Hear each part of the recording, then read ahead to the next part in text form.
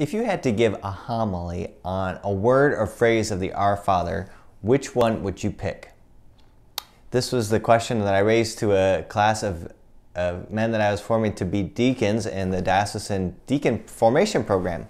And one of them gave a really interesting response. He said the word that he focused on, or would focus on, of the Our Father is the word as. On earth as it is in heaven. Because as he stated, the word as is really where the rubber meets the road, where the kingdom of heaven and the kingdom of earth collide.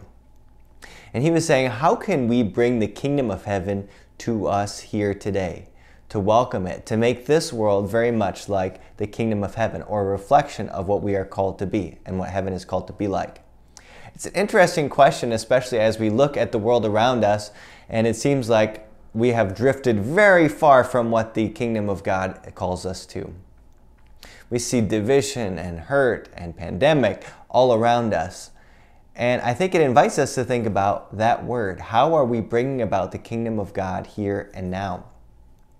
I read an interesting article recently in which the author was making a comment, observation, before all of the protests began in the wake of the death of George Floyd. And he was looking at young people involved in politics and activism, which is an awesome thing. And the church has this great history of social justice. But he was raising up an interesting question. He said, why is it that so many people are involved in social justice, and yet those same young people don't get involved in social justice within the church? And he was raising the question of, and making a point of, maybe the church should be the ideal kingdom. Maybe it should be the place that witnesses to the world what the kingdom should look like, what the kingdom of God should look like here and now. It's an interesting point that really made me think about, how are we as church creating or falling short of making the church a kingdom of God, a reflection of what the kingdom of God is called to be.